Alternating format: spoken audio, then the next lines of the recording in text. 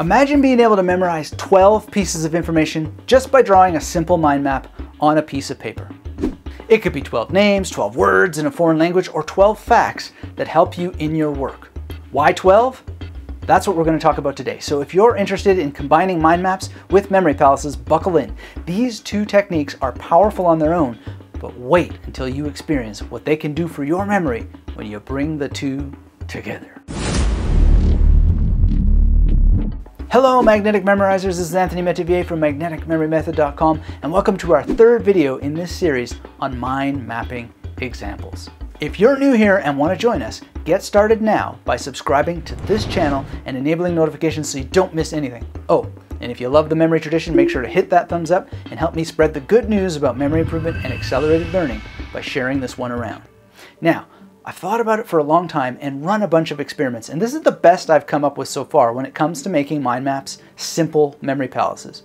Sure, it's only 12 pieces of information, but remember, as we discussed in the previous two videos of this series, it's the rules or laws of mind mapping that set you free.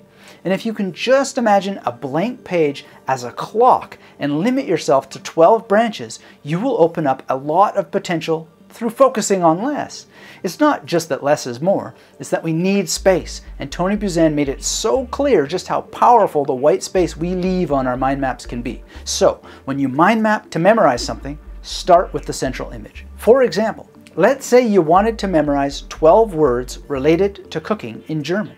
You would then draw something related to the theme in the center of the page. Then, radiate your 12 branches from the center starting at 12 o'clock. For example, on this mind map, the central image is a fish to represent cooking. At 12 o'clock, I have vorbereiten, which means to prepare. At 3 o'clock, I have backen, to bake. 6 o'clock, wischen, to wipe, and setzen at 9 o'clock, which means to set something. If you'd like to see the whole mind map, please visit my Mind Map Mastery page using the link below. Notice that I'm not going for artistry here with this mind map example. This practice is about speed and distribution of the information for elaborating with the memory palace technique. The next step to turning this into a memory palace is to apply the major system. Now, to make this work, you need to learn a few simple associations. First, you associate each number from 0 to 9 with a consonant. It needs to be a consonant so you can combine numbers with words that will later help you make associations around the mind map memory palace. To learn the major in full, please follow up with the free trainings I've linked for you in the description. Now, since the major system tells most of us that 1 is a D or T and 2 is an N, mentally impose a word derived from that combination on your information in position 12. I do this after creating the branch.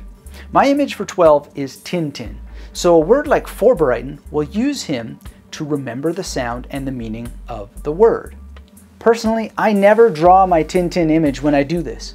That's where the keyword to be memorized goes. In this case, I would see Tintin preparing to drive a forklift over an iceberg on a tent. The sounds of 4 in forklift and I in iceberg and 10 in tent help trigger the German word. To review the word, I just have to think back and ask, what was happening at 12 o'clock? Since I know that 12 must be Tintin, I can think about what he was doing and derive the sound and the meaning of the German word. I would then move on to the next branch and my next image for the number 01. I use the tragedy mask based on the word sad, which is derived from the major system. For liegen, I might see Stan Lee laying out a pair of Lee jeans over a Sega Genesis while wearing a tragedy mask. Lee and the Gen of Genesis bring it all back, and the tragedy mask tells me it was on station 1 of this mind map memory palace. Will this approach take some practice? Does it involve some setup? You bet, and it's up to you to find out if it's worth developing these skills for yourself. You can also explore cross-indexing this kind of approach with the more traditional kinds of memory palaces I teach, but here's the important thing.